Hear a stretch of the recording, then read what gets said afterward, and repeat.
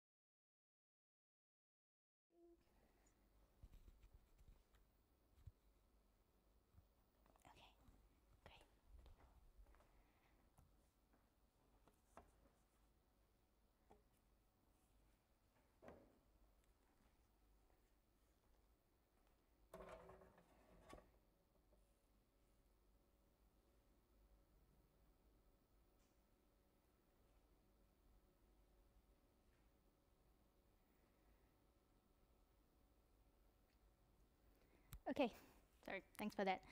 Okay, so that was Leon Kirchner's 5 pieces for piano. Even if you didn't know that that originated from a song cycle, you can hear that this music is very rhetorical and gestural in terms of the rhythms and the melodic contour that guide our ear to these shorter musical groups and units. So even before I encountered the song cycle, I wanted to explore in my playing how to phrase through groups of notes. How do these musical units respond to each other like speech? Kirchner's commercially available score does not make any reference to the piano piece's former life as a song cycle, which was completed 5 years earlier. In reworking the song cycle for solo piano, Kirchner kept all of the solo piano part, with just a couple of small changes. However, the vocal line received very different treatment. In many cases, the vocal line was omitted altogether. In some places, the piano part already contained traces of the vocal line in cue notes or in echoing the rhythms or doubling the pitches of the vocal line in the piano part. However, sometimes the vocal line would be added in and worked into the new solo piano version. But this would not be apparent to a pianist who only gets to know the music from the solo piano version. So I am interested in exploring the performance decisions that arise in comparing the piano material with the song cycle, particularly with regards to the implication of the text setting and its absence in the solo piano pieces. As I compare the two scores, I allow my response to the song cycle to challenge, confirm, and enrich the response that I've already had to the solo piano version. The methods that I built for the Kirchner come from some of the methods that I developed in my doctoral work on transcriptions and the music of Charles Griffiths. So in my doctoral project, I was comparing Griffiths' solo piano works with his later orchestral versions, examining in particular the relationship between the performer's concept of instrumental color and notions of structure. So this project builds on the tools that I developed for that previous project, but now for a different composer and using the element of words rather than orchestral color.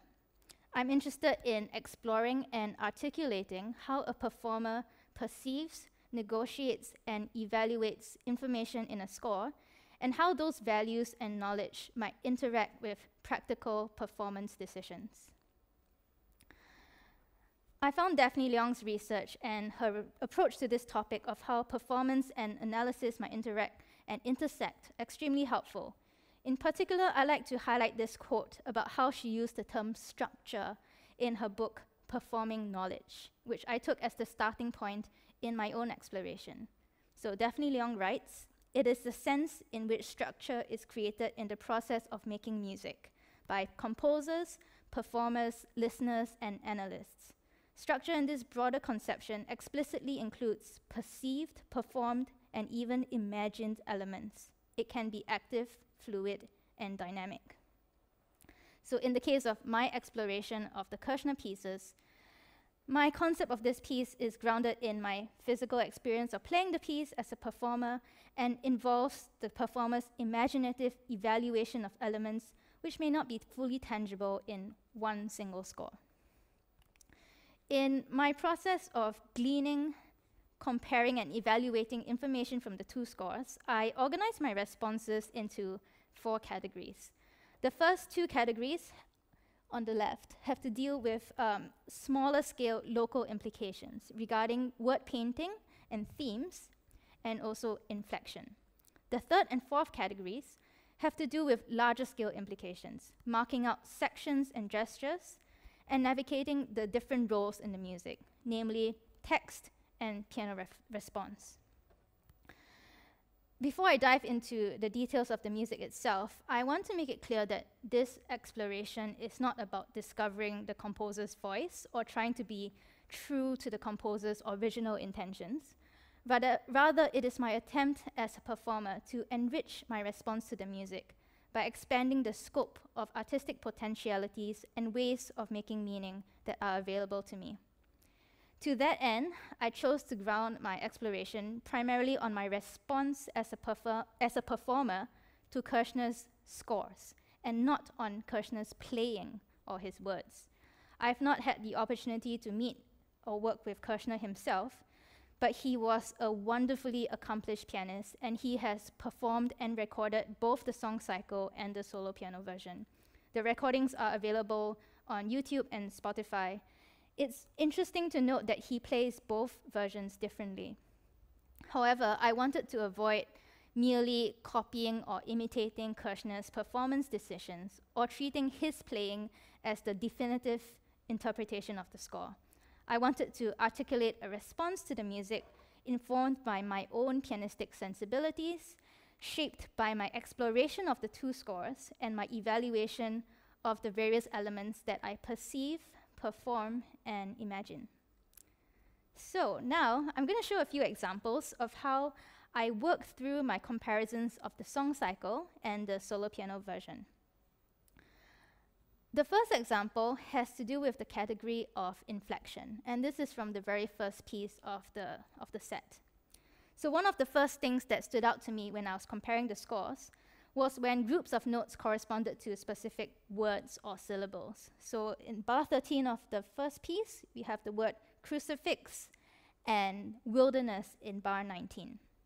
In both cases, the vocal line, along with the accents and slurs, were omitted, cut out from the solo piano version.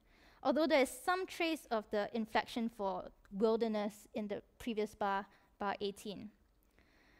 Before I saw the score for the song cycle, I would play through the notes and throw away the end of the groups, leading forward as part of a longer, larger gesture. However, the articulation markings, corresponding syllables, and the importance of the word as the last noun at the end of the line made me slow down the overall pacing of the gestures. I experimented with giving more weight to the last two semiquavers of crucifix.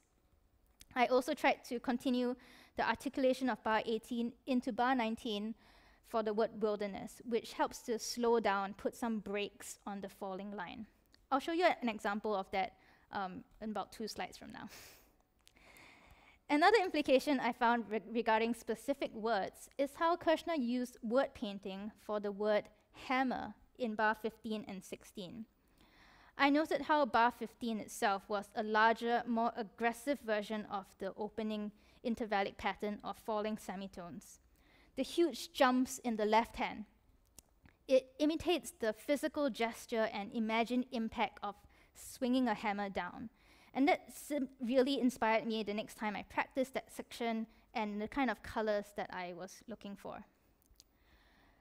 Knowing that bar 15 and 16 corresponded with the idea of hammer helped me to identify other hammer gestures in bars 22 and 24 over there, and also in bar 28. I would certainly go for a clanging, striking timbre for bar 28, but as I'll discuss later, I would choose not to do that for bars 22 to 24. But before we go on, let me show you a clip of my experimentation with inflection and word painting in this section, bars 10 to 20 of The Auctioneer.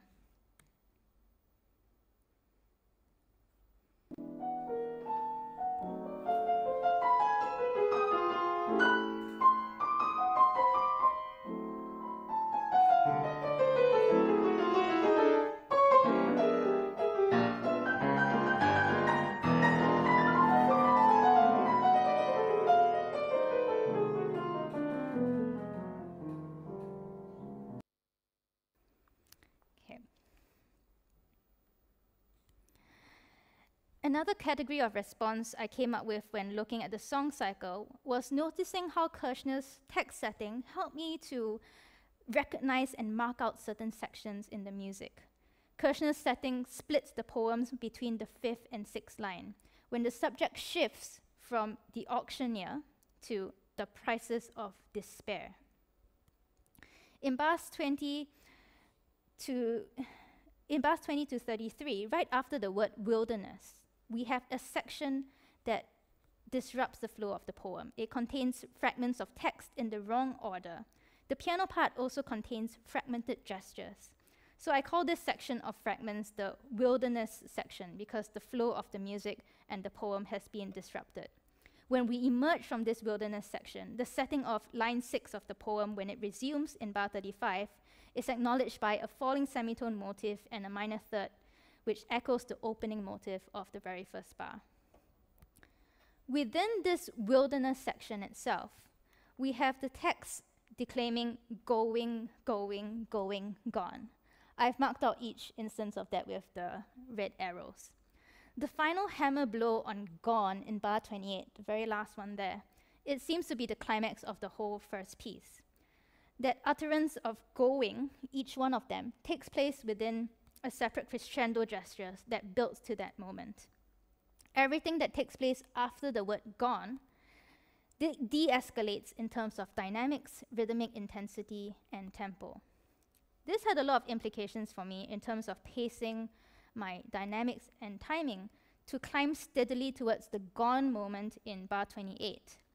In particular, it's very tempting to overplay the hammer gesture in bar 24 on that first line there because of how low the gesture is in the left hand on that low C. But recognizing this as part of a larger progression, going, going, going, gone, that helped me to keep that in check. Another detail about inflection comes at the very end of the piece, where the paired quaver rhythms in the piano part echo two-syllable groups in the text, particularly the words single, human, and to. This contrasts with the setting of not anymore in that last bit there, set with an augmentation of the opening motif with even crotchet lengths. This inspired me to play that last motif there, very spaced out, stretched out, to highlight how evenly spaced these three notes are compared to the two-note rhythmic groups that came just before it. So let's listen to a clip where I try out these ideas from bar 20 right to the end.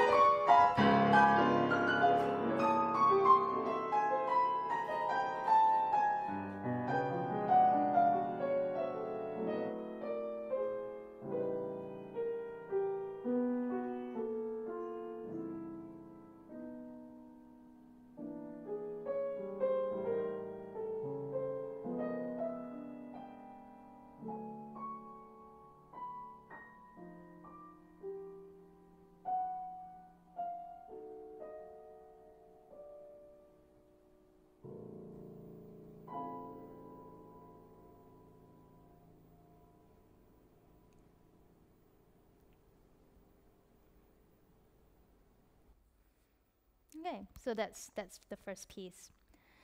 For the second piece, we have an example where the vocal line is directly added into the piano part.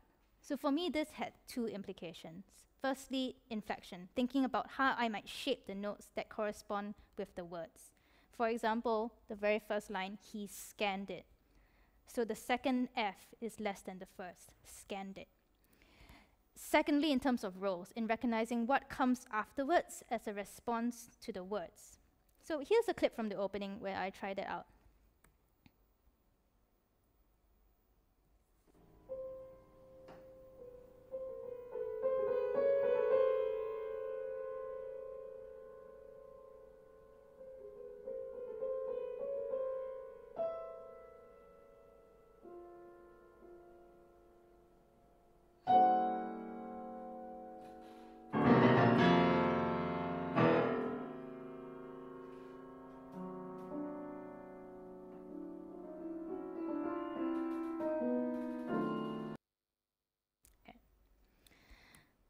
There are also many imaginative possibilities that open up with word painting in the second piece. The poem vividly describes a man in mental distress as he contemplates ending his life. In bars 27 to the end, there are potent words like God, caressed, grope, and trigger. So in my playing, I explore the shock factor of the leap of registers on the word God, as well as the paradox of having a relatively benign mezzo forte dynamic on the word trigger, but having a huge plunge in the bass. I also experimented with how I could physically caress the keys to draw out those 3 notes at bar 34 that correspond with the word caress. I also explore how the imagery of a man groping blindly relates to the tempo indication of playing haltingly. I'll show you some of that in the next clip. For me, in the second piece, the most interesting aspect of the text setting is how between the 2 stanzas in bar 22 to 27, there is a section of delirious vocalizing, as if illustrating the protagonist's troubled state of mind. This is also a rare instance where the solo piano version is different from the piano part of the song cycle, in that the solo piano version is more intricate rhythmically, though the outlines of the notes are the same. So when I experimented with this delirious vocalizing section, I wanted to find a tone color for this section that would indicate a detachment from reality, something a bit more distant. So let's listen to a section of this clip of the second piece from around bar 13 to the end, when I'm thinking about word painting and also this section of delirious vocalizing.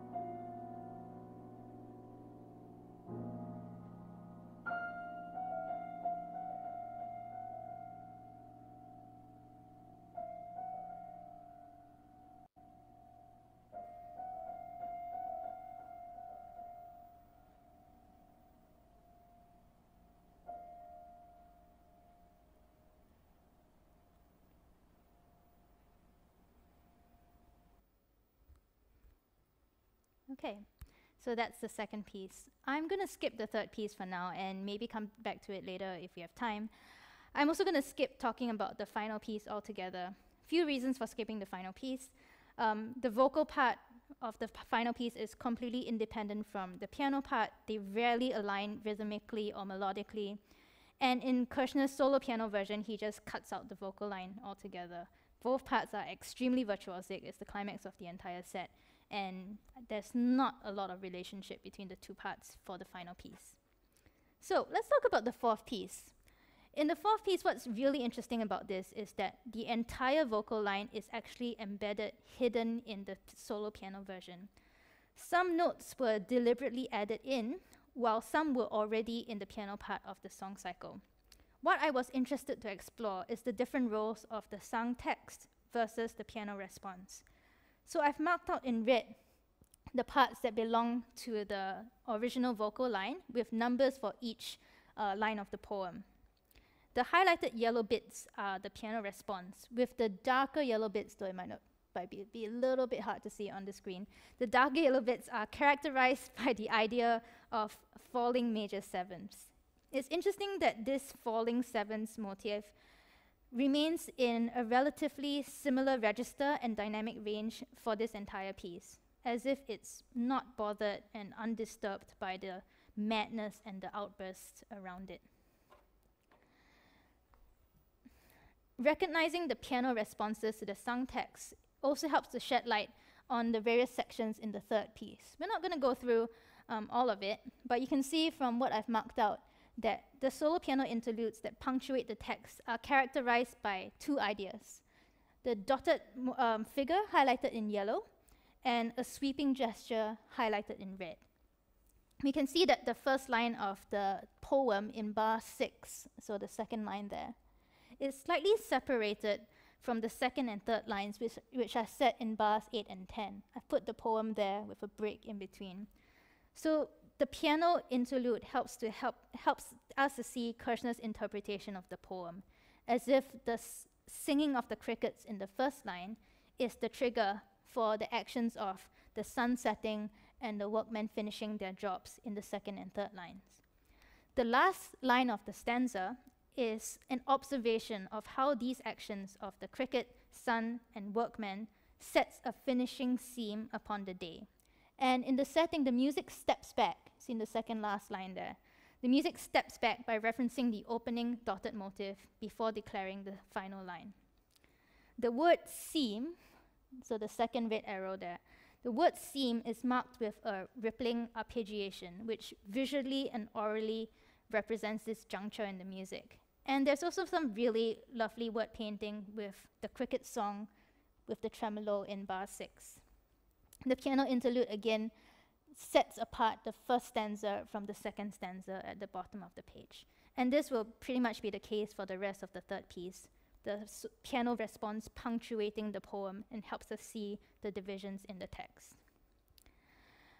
I think the major underlying question with all of this is, to what extent should I be concerned with bringing out the implications of absent text? Because I'm performing this as a solo piano piece that stands on its own merit and not as a piece that is missing an essential part. So, for me, sometimes the rhythm, momentum, and color of the piano writing takes precedence over the implication of the text setting. So the example I put on the left there is the second stanza of the third piece. The way I group the piano gestures here actually goes against the line breaks of the text, but because of the rhythmic patterns and the contours of the piano part, I've decided to do that. In the example on the right is from the fourth piece. I feel that the accelerando in bars 13 to 16 takes precedence over trying to show the punctuation and the line breaks of the text in bar 14. So that accelerando in the piano writing is more important than the text in this case. There are other pieces besides these Kirchner pieces that deal with the idea of hidden text. For example, we have Alban Berg's Lyric Suite, where the last movement is actually a vocal setting of a Baudelaire poem done as a secret message, but that was removed and hidden within the string parts. A composer also told me about a jazz saxophone player, John Coltrane, his album A Love Supreme. Also, the last track has a melody which is set to a poem that's written by Coltrane. But the poem is never sung, but it's embedded within the melody. And that secret poem, he puts it in the album liner notes. Next weekend, I'm playing a piece with some musicians of the SSO that was originally commissioned by Take 5, and that's by Joyce Cole. So in that piece, she takes text from Samuel Beckett's play Waiting for Godot and embeds that into the instrumental writing. So the inflections of those excerpts of text affect the way the instrumental parts interact and also the way that they're supposed to phrase and inflect. But for me as a performer, what I'm interested in here is the idea of the imagined possibilities of transcription and how a transcription sheds light on the original and vice versa. The idea of transcription as a tool for the performer to sharpen and color a response to the music.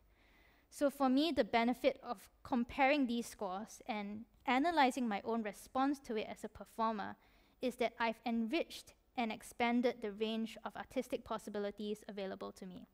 I'm free to make different choices each time I come to these pieces, and you can hear that the recording is different from the way that I play it right now. So I'm reacting to the elements of the scores each time, the way that I perceive, perform, and imagine these elements. And in that way, my reading of the music and its structural elements remains active, fluid, and dynamic. Thank you for listening, people in the room and also on the Zoom chat. If you have any questions, please feel free to type it in the comments or ask me personally. I'd be happy to answer them. I'll stick around for a while. Thank you.